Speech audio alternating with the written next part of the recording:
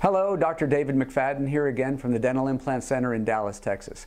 Today's topic is, how do you find the best dentist in town? It is a daunting task. So I will tell you that I have friends and family members from out of state who contact me and ask me how they find the best dentist in the city that they live in. So I've come up with a method that I think will work for you. It's a little bit of homework and it's going to take some time.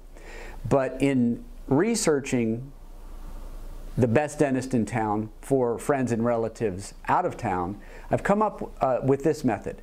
I contact endodontic and periodontic offices. So let's talk about what those are first.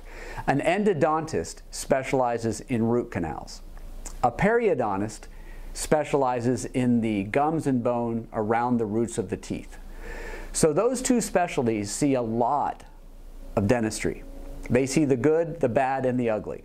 So they have a pretty good feel for what doctors in town that nobody should go to, and what doctors in town that they would go to themselves. And the same is true for dental laboratories.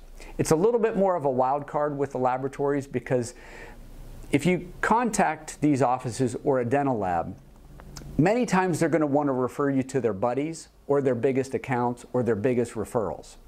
So I think you have to preface your conversation with those offices or with the dental lab. And let me stop for a minute and say one thing. You cannot talk to the receptionist who answers the phone. They will simply give you the name and phone number of their biggest referral or their biggest account. So you can't rely on the receptionist to give you this information. You have to, as pleasantly and as kindly as possible, try to beg your way into a phone call with the endodontist, the periodontist, or the owner of the lab.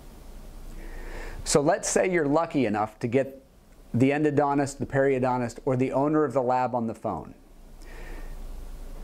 Ask them who they would see if they needed 10 dental crowns.